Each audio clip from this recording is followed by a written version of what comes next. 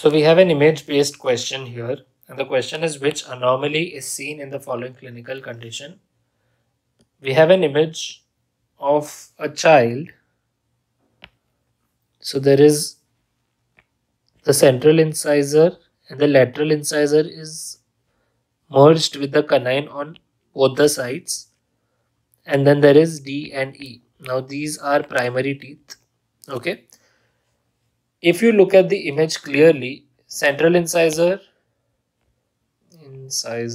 is there, and lateral incisor and canine are combined together. There is no additional tooth present. Okay, there are the number of teeth here. You can see that 1, 2, 3 are in the same order, and there is no additional tooth as a separate entity.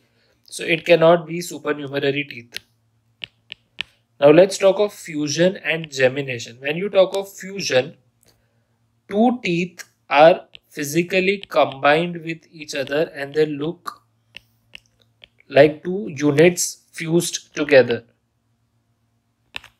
In gemination, however, one single tooth splits into two entities which are merged together. So if it was central incisor and two lobules of lateral incisor and then canine, then this is gemination.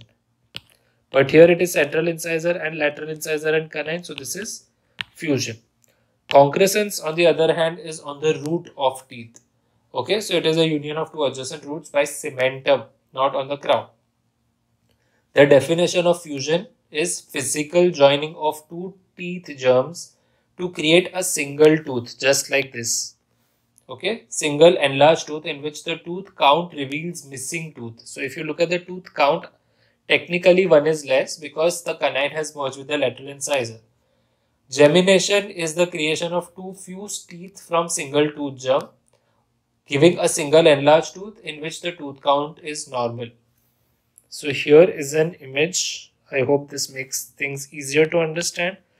First images of gemination. You see this premolar has split into 1 and 2. The second premolar is as it is present. If you look at the second image, double tooth in place of mandibular right, lateral incisor and cuspid. Same kind of a situation where lateral and cuspid are fused together. This is a premolar and this is a central incisor. So technically one tooth is missing because the canine has fused with the lateral incisor. So the correct answer of this image is dental fusion, option 1.